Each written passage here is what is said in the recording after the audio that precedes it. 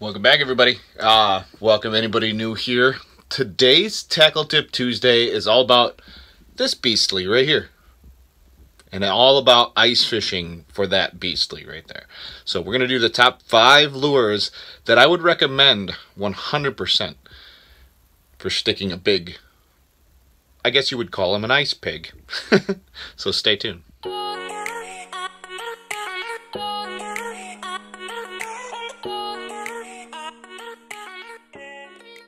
Alright, so today's top 5 lures are going to be something that I would definitely always have on hand in one size or another if I plan on targeting big winter walleye.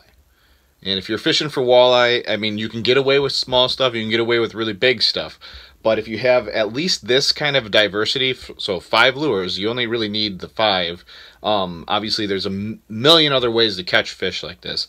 But these are my top 5, and if you carry them, I can promise you at least one of them will start catching you walleye. If you're on walleye.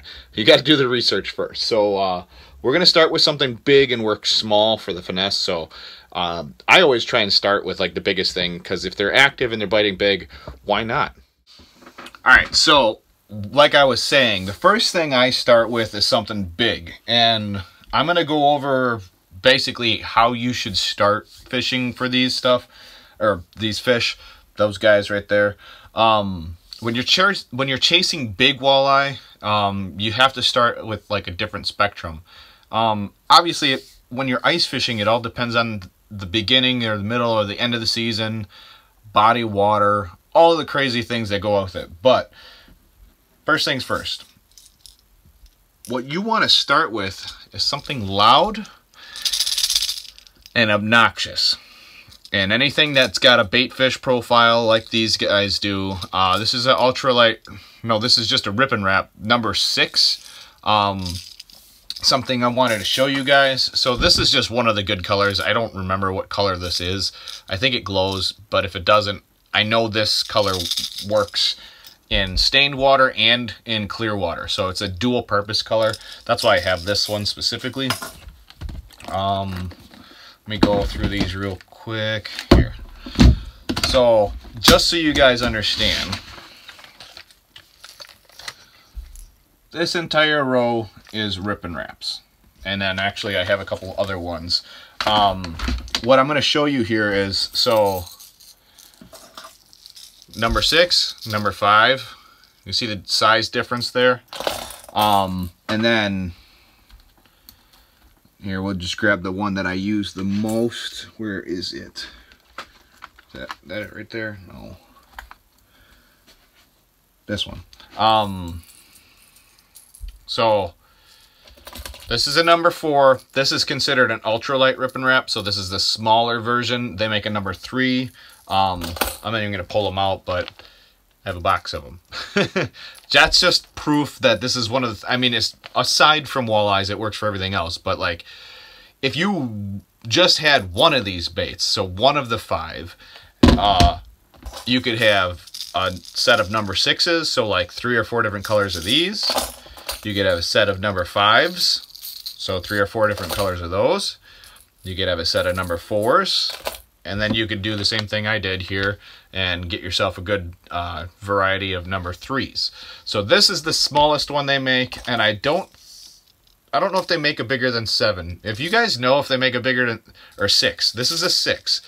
I think they make 7. If you know that, comment below. Let me know if they make a 7, because then I'm going to get it. Because I know some bodies of water where they would definitely crush a number 7, even though it seems like it would be really large, because this is a number 6.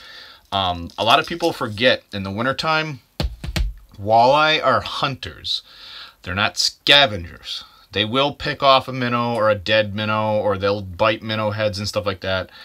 But if you have something like this and they're on an active feeding day, when you rip this,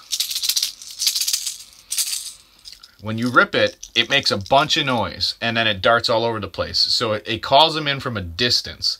So if you're on a spot where there should be walleye and they might be close by, that's why this is the ideal bait to drop down, whether it's this one, the 4, the 5, or the 1. The 1's got like little baby BBs in it, so it's not as loud as this thing is, or even the number 3 or 4, or the 4 or 5. But honestly, if you drop this down and nothing shows up, I mean, even if it is too aggressive, they usually come in to check it out. So if you don't see fish, move. It's that simple. Everybody wonders how I get on fish right away. It's usually because the holes that I did drop baits down, like this one, you guys won't see a lot of times. Sometimes I'll show you guys me hopping from hole to hole a couple different times before I actually catch the fish. But a lot of times I dropped this down like 20 different holes. Nothing showed up. I changed a couple lures here and there, but still nothing showed up. And really, if nothing shows up to investigate this, because almost all fish will come in and check it out, doesn't mean they're going to bite it. But this will tell you if there's fish below you. So that's the number one, I would say, is the Rip and Wrap from Rapala. I will post, like I do all the time, my Amazon links below. If you buy stuff from there, it obviously helps my channel out, because I think I get like a little percentage of that or something like that. I don't even know how that works. I don't get paid very much money from it, but I do get a little bit of money from it every once in a great while, so every penny helps. So if you guys are going to buy it anyways, my links will be in the description below, and go ahead, buy as many as you need. If you guys want them, hopefully you can see this color right here, this one right here, this color. So I don't know what colors these are. You'd have to look at them. Obviously this one's just silver, but then I think this is Glow Perch. This one, and I don't know if I have it in a number 4 right now. No, I do. It does right here. So those 3, and then this color. So this is an all glow body, and I think it's a clown head. I'm not sure. It might just be the glow. This is a number 4, by the way. I don't know if they make this in the other one, but if you can get all 4 of these colors, so that the first one, the second one, and the Glow Perch, this, and then this glow. If you get those 4 colors in each size, so like a number 6, a number 5, a number 4, and a number 3, if there's fish around and you learn how to work these things, I promise you'll catch fish. All right, so this will be number 2. And as you can see, it's glow, and it's beat up because it catches fish. Most of that scuff you see on the tail, that's from fish eating this thing a bunch. This is, I think, a number 3. I'm pretty sure this is a number 3 jigging rod. But if you guys are wondering, like, confidence level, and honestly, I mean, if you're gonna have a bunch of any one lure, obviously these all work. I promise you, if you drop this one first, you'll find out if there's fish around. Usually if I can't get them to go on that, I will go to this, and if I need to, I have options. So this big one right here, I reserve for anything that's going to eat this anyways, but sometimes they don't want that rattle, so this is one of the ones that I go to. But otherwise, you have all these different sizes, so there's like number 2s or 3s or whatever. I think these are 2s. I think these are 3s or 4s. No, I think those are 3s. I think these are 4s. But as you can see, like, that's my color palette. That's kind of how I've always done it. But yeah. The jigging wrap is the biggest go-to lure of any walleye body water. So if you are fishing and it is a body of water that you know has walleye in it, this is the one to go. So you can put, you can put wax worms and stuff on here, or a minnow head. I've fished them with minnow heads, but 9 times out of 10 I can get them to go on just this. The way this swims, it kind of does this like up and around in a circle thing as you do upward sweeps or like slight little jigging motions to get it to rock. So you kind of want it to just rock in place. It's all playing with it. Obviously, if you guys want me to do some more in-depth, like how I was working a bait as I, if I catch a fish in a video and you see me catch a fish, do you want me to do like how I caught that bait, like exactly how I was working it, so that when you get this bait, you can work it the exact same way, I guess? Leave that in the comments below for me. Just kind of give me some suggestions so that I can help you guys out more this winter. And then obviously, like I said, I'll list jigging wraps below, but it's your choice. I mean, honestly, glow is always a good color. This, I think it's chrome blue is always a good color, and then clown, yeah, the clown is always a good color too. Otherwise, it's kind of like body of water specific. Like sometimes this blaze or the UV pink works in stained water. And then like the perch colors and then tigers or whatever, fire tigers, they work in different bodies of water. So it's always fish dependent, but obviously start with something and then work from there. If I was going to start with anything, I'd probably start with one of these guys. So one glow in like 3 different sizes, and then one of these guys, the clown. So like a number 2, a number 3, and a number 4 would probably be the colors or the sizes I would go through. So those 3 sizes in this color. So that's number 2. This is the jigging wrap from Rapala. So you got the ripping wrap and then the jigging wrap. All right, so you went with the first one to always have on hand is the ripping wrap. It rattles, it's annoying. It brings fish in to check things out. If you can't get them to go on that, 9 times out of 10, well, not necessarily 9 times, about half the time, you can get them to go on one of these jigging wraps. Like I said, when you rip them like upward, they shoot forward. So if there's a fish coming in to check it out and it shoots forward away from them, their, what do you call that? Their instinct makes them, you know, out of a reaction strike, will sometimes just snap and they'll hit it. And that's why you can get them to hit it without any bait on it, because it's really just like a fleeing minnow type thing where they're like, oh, I have to eat that. But if they won't go on this because it's too aggressively darting around or whatever, or you're moving it too much, the next one, number 3 out of the 5, is this guy. And it looks awesome because it is. This is, I think they call it the slab wrap from Rapala. I'm not sponsored by Rapala by any means. I would love to be, but honestly, they make good stuff. Most of their gear is pretty good. It's durable, and I've been using it for years. So why not help you guys out and you know, get your own stuff? But so this is a slab wrap, and I think, yeah. So this is a number 4. I don't know if they make a number 3. It'd be kind of cool, because if it was a number 3, it'd be smaller. And I know some bluegills that would eat that. Anyways, getting sidetracked. For walleye, I would go number 3 and bigger. But the slab wrap is kind of one of those in-between baits. So this guy is like, when you're getting at the lower end of the spectrum, there's no noise. So it doesn't have any rattle like the ripping wrap does. And it doesn't dart as drastically as the jigging wrap. So like as you're getting away from that darting motion with a little dart here and there, and then it kind of shimmers like a lipless crankbait as you just kind of drag it up and down.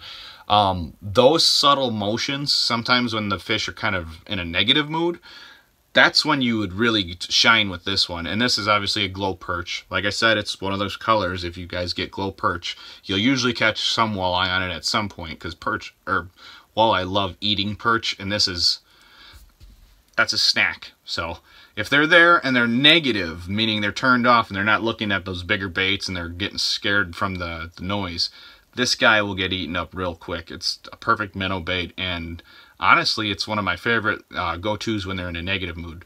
But I like finding fish in a positive mood, because I'd rather rip the big bait and have them slam it. So, but the slab wrap by Rapala. So I'm gonna, like I said, I'm gonna list all 5 of these in the comments or in the description below. Comment below if you've ever used any of these baits, and you know, maybe if you can help some other people out. Mention how you work the one that you're used to using. So like if you use this, how do you work it? Maybe I can learn something from you and figure out how to work it a little bit better, maybe fish it differently. You know, how you fish it or where you fish it, you know, makes a difference. So comment below that. I'd like to hear from you guys, and you know, what you have to say about these different lures. All right, so 4th and 2nd from the last is going to be this guy. We got gold slender spoon, green tape. Everybody can thank James Holst for that frickin' thing being burned into my brain. I have so many of these, and I don't know what to do with them, because they do work. The thing is this works for perch, crappie, bluegill, and walleye. And obviously you can see, like, my thumb. This is a smaller one. I have bigger ones, and I forgot what box I have them in here. Let me see. Okay, yeah, so I have some of them in here. And then the other one's a Tingler spoon. That's what these are. But, I mean, I just kind of lump those together. So there's the Tingler spoon, and then there's the Slender spoon. The Slender spoon, I believe, came out first. So that's just kind of the one I've always gone to. And then, obviously, the gold color with the green tape tends to just work better for walleye, wherever walleye are. And then they make these in a bunch of different sizes. I think this is a 3/16 ounce size. They make them in like a 1/32 ounce size. It's like the size of the tape, but then they make them in bigger sizes too, which I have all the different sizes. But this is just ultra finesse. It's got so much flutter to it. My favorite thing to use with it is putting a minnow head on there with a little bit of extra meat. So instead of keeping just the minnow head, you try to get like a little bit of body with it and hang that off of here. Because then what that does is it like flutters that on the way down, giving a bunch of scent and a little bit more like body to the structure of the bait. So as you're fishing it, it just tends to work a little bit better than just putting like spikes or something on here or just a little minnow head. Obviously that works. And then, like I said, it just depends on the size and everything like that. This just happens to be the one I pulled out. But you can obviously see them, like I said, linked in the description below. You'll see when you look at them, they make a bunch of different sizes. I'll try to get the link that lets you choose all the different sizes. But this one, I know the gold with green tape or chartreuse tape or whatever works really good. Okay, last but not least, it's kind of like the problem I have here is I have 4 of these I will promise that I will use. So like, well, at least the first 3, I always use them. This slender spoon is one of those things like when the walleye are really shallow. So if you're fishing walleye that tend to be, 8 feet or less of water, which some lakes, that's just where the walleye are. You just have to figure out where they're at and, early ice or late ice when they're shallow or for either or. This comes in handy because the way it drops, it flutters out. And by doing that, if you're only in like 6 feet of water, you can cover a lot more distance away from your hole. And then as you're bringing it back in after it flutters out, they can chase it. It gives them something to chase. So it's just like fishing an open water lure under the ice. So for ice fishing, honestly, it is really a good one to have. I just don't use it as often because 9 times out of 10, I'm fishing deeper water for walleye. But the 5th one works everywhere. This is the buckshot rattle spoon. And it's got a really quiet rattle chamber, but it's subtle. It's enough to get their attention. And then these come with these good hooks it's got the round bend on them for putting minnow heads on. The buckshot rattle spoon is such a subtle little just heavy chunk of meat floating around with a rattle to it that it's one of those things where like if the fish is coming in and they're coming up, you see them on like your electronics and they're coming up and then just kind of going back down and coming up and going back down. You can kind of keep this just above them, and instead of like pulling it away to get them to chase and hit it, you can just kind of, you can do like a little bounce in place. And what that does is it just lets that minnow head flop around, and then the tiny little rattles inside there to kind of bounce around. You can give this one pops and stuff like that, and because of the way it's kind of built like a torpedo, it'll shoot up and off in different directions, which is nice because it's kind of a random thing, which draws attention to it. But I like it mainly just for the sake of like, you want something on a different rod that can hold a minnow head real good. It's got great paint to it, and it's built tough, so like it's gonna last you forever if you get one. But this is kind of like a I will actually dead stick these sometimes. So like you'll be jigging one thing and you'll just have this sitting in a hole next to you. And what you do is if a fish comes in and it goes away from the, you know, say you're jigging this thing and it's making a bunch of noise, but he goes up and then he comes back down and goes up and comes back down and then he disappears off of your electronics, but this is down there at the same level you're jigging at, all you got to do is give this a couple little pops and it's got that little bead in it, and that, you know, you just pop it a couple times and just let it sit and just let it dead stick. Because what'll happen is they'll come in on the one thing and they'll come over and hit this right afterwards, even if it's just sitting still. So just watch your, you know, look over and watch your rod tip, you know, rip the big thing and then sit. And if you see them going away, just watch your other rod tip after you bounce it once. 9 times out of 10, you're going to catch the fish on the dead stick. And it's just always good to have. It's good practice. I'm going to try and give you guys a bunch of on-ice tips this year, so that way you guys are learning as you're watching as much as you want to see that. Comment below if you guys actually want me to do on-ice tips like this. The reason I'm doing these is because it's a lot easier to do this than sit in a boat and do it, or on a shoreline when you got to deal with a bunch of other things, outside stuff. So it's just easier to do it in the fish cave, and I can, you know, moderate what everything sounds like. But yeah, I would honestly say this is probably going to be your best 5 lures if you're going to get into walleye fishing and your plans are to, you know, only walleye fish for the day or something like that. Then you can, you know, bring these ones with you, and that way you have basically everything to cover what you need. I hope I helped you guys out a little bit. I hope you guys learn a little bit from these Tackle Tip Tuesdays. The big reason I'm doing them is so you guys can shorten your learning curves. That's the whole reason I'm doing this. It's the whole point is, like, fishing is fun when you catch no fish. So, like, it's fun. You can get out there and go catch fish, or not catch fish, but like the adventure, the fun, the discovery of like failing. The whole thing is you have to fail in order to figure stuff out. So that's the whole reason I'm giving you all these options, is you can go down the list that I had to develop in my head over years, and you can just do it. You can just take that stuff with you and go, well, this one didn't work, switch to this one, to this one, to this one, to this one. And the big thing is like, just because one of these 5 didn't work doesn't mean the fish aren't biting, but it's a pretty good indicator that you're going to have a hard day.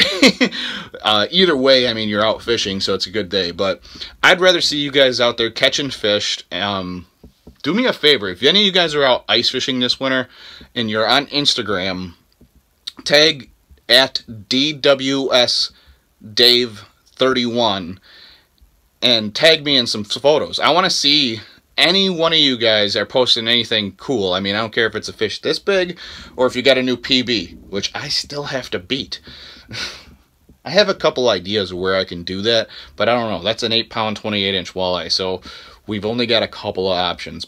But I know if I do beat it, it's probably going to be by a lot. So fingers are crossed for that.